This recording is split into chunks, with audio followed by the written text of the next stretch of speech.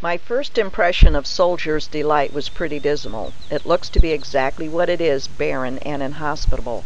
But to understand the importance of these last surviving 1,000 acres from what was once 150,000, you need to go back in time 500 million years when the Earth had only one continent called Pangaea.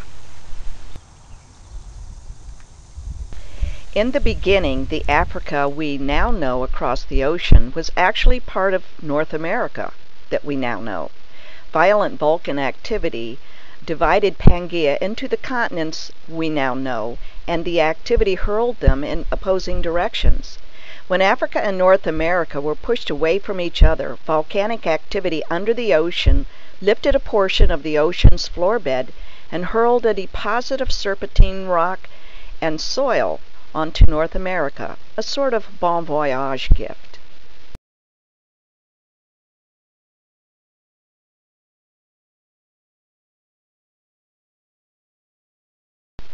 Narrow ridges of serpentine rock run in a broken trail procession along the east coast from Canada to the lower United States. Soldier's Delight bears one of the thickest areas of serpentine rocks and serpentine sand soil. This is a hydrated ultramafic rock containing heavy metals such as chromium and nickel and high in magnesium and iron. But it's the chromium that made Soldier's Delight a main attraction between 1820 to 1917.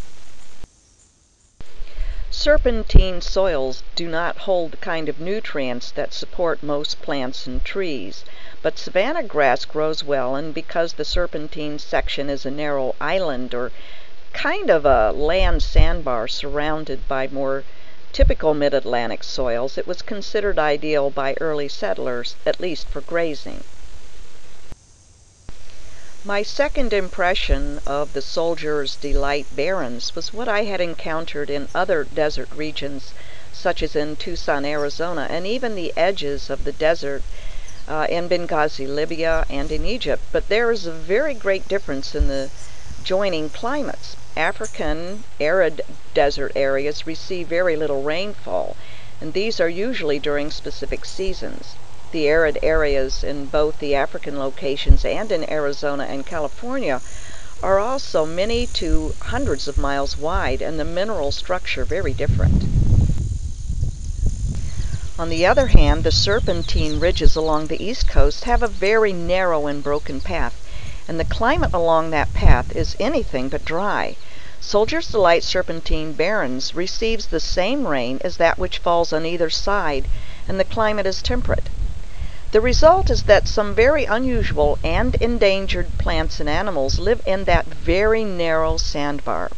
Instead of being an oasis, the Serpentine Ridge is actually the bar slithering down the middle of a continental oasis on either side of it. Based on a study of materials collected from historical correspondence, William Bose Marie of the Maryland Historical Society noted that from 1580 to 1652, the Serpentine bedrock area was almost the sole hunting area for the Susquehannock Indians.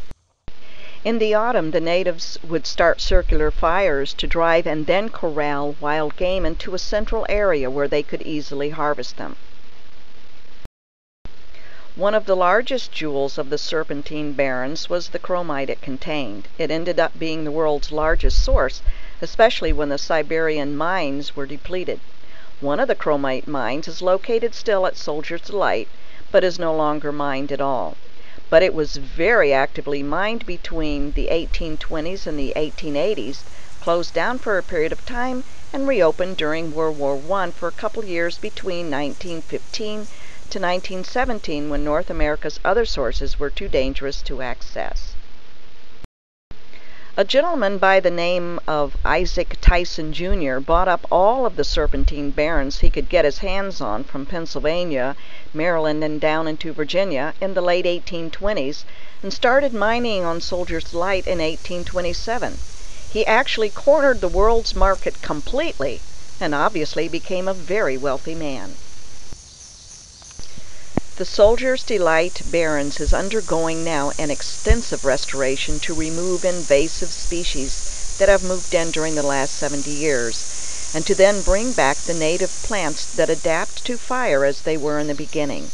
As an added note to those who may be interested, volunteers are actively sought and greatly needed.